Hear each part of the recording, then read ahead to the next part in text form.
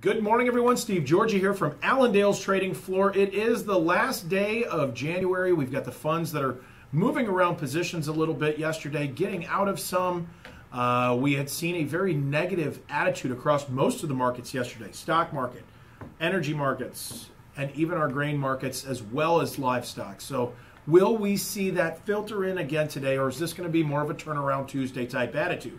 As of right now, we've got the beans that are trying to find a little bit of strength overnight. Same thing with corn, up just a half a cent for corn. But crude oil climbing a little bit higher, up 35 to 40 cents this morning.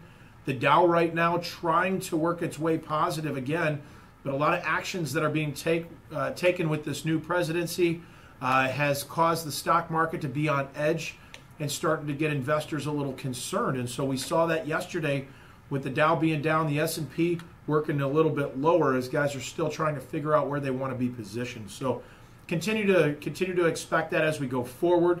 Look for some volatility yet, but we did take out some support areas as far as livestock, or as far as the grain markets. Corn taking out 360 for March, finding another close down below 360 could end up having March corn pressured down to that 350 and then 345 level again. Whereas beans, you've got the 100-day and 200-day moving average for March sitting near 1010 to 1012. So we may see this market gravitate down toward those levels as well.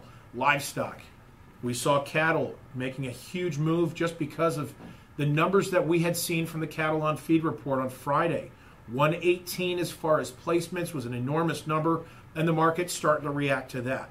We may get some more downside pressure from that here today if they continue to escalate that. Hogs, still back and forth. Not a lot of news surrounding hogs at this time, but we'll see how we work as far as the last day of January. Give us a call, 800-262-7538, or on the web at allendale-inc.com. Have a great day.